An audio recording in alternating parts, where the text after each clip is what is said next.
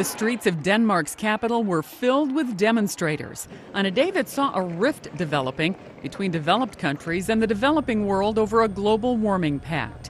As protesters held signs aloft demanding action, the European Union, Japan, and Australia joined the U.S. in criticizing a draft agreement that says major developing nations, such as China and India, must rein in greenhouse gases, but only if they have outside financing.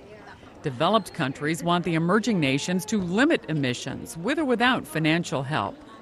Police estimated the demonstration size at 40,000, while organizers put the figure at 100,000. Police said they rounded up between 600 and 700 people in a preventive action when some of the demonstrators threw stones through the windows of the former stock exchange and foreign ministry buildings.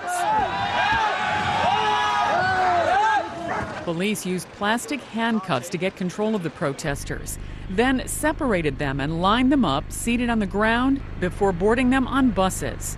Protesters cheered as the buses pulled away.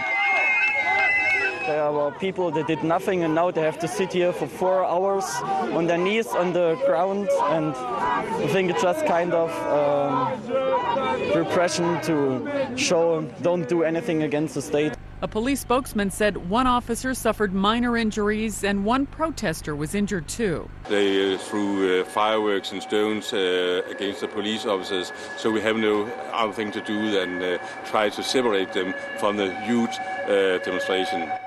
Saturday evening, a quieter demonstration was held. A candlelight vigil attended by Archbishop Desmond Tutu. For those who think that the rich are going to escape, the mostly peaceful demonstrations in Copenhagen provided the centerpiece of a day of environmental activism that stretched from Europe to Asia. One top official at the talks says dealmakers still have a long way to go on a pact. He says difficult issues must still be resolved on emissions, finance, and transparency. Sandy Kozel, The Associated Press.